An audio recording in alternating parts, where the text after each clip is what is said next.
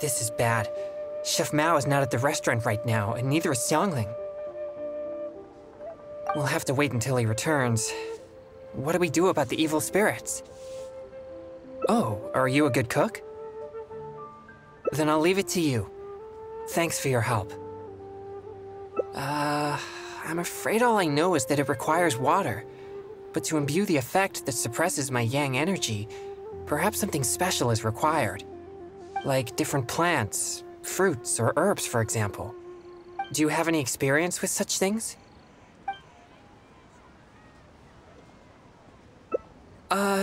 That sounds a little dangerous.